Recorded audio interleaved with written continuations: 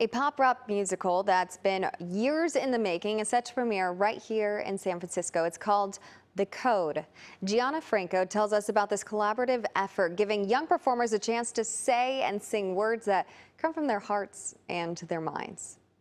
That was so exciting. Yeah. Very exciting, especially for this theater group who have been waiting a long time for this moment. I got my own ignition and my own keys. 3 years, in fact, after their production was sidelined by COVID. But for director Jessica Holt, the extra time was actually a blessing in disguise. COVID sort of stopped us short, but it actually gave us the gift of more time to really develop a very large and inspired and sprawling piece of work.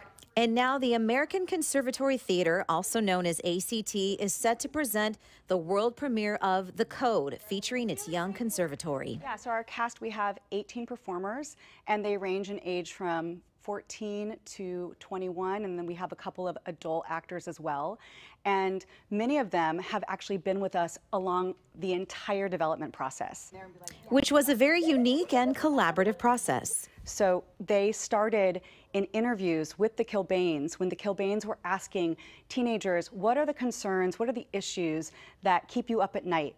Many of these students that are actually in our show were in those initial interviews, so it's a very special company. Now that we have a few weeks of classes under our belt. The Kilbanes, as the Bay Area-based songwriting and performing duo of Kate Kilbane and Dan Moses, who are writing the musical.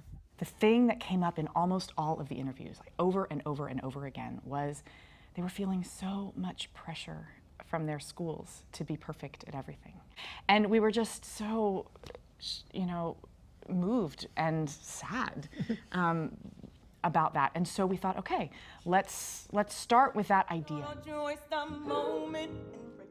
Giving these young performers an opportunity to have a voice in the process and focus on what truly mattered to them. It's really nice to have a show kind of catered to this generation, having our voices heard, having actual actors in this age range play these types of roles. It's been really nice to be seen and recognized in this way.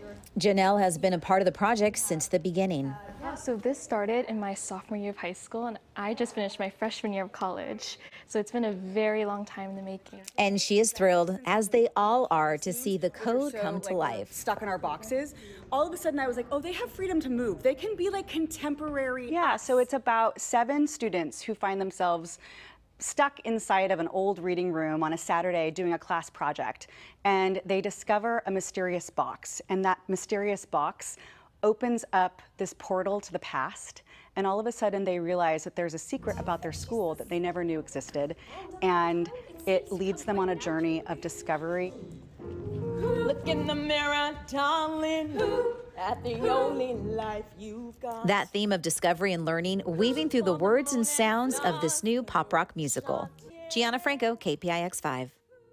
If you'd like to see the show, performances run from August 4th to the 7th at the Strand Theater in San Francisco.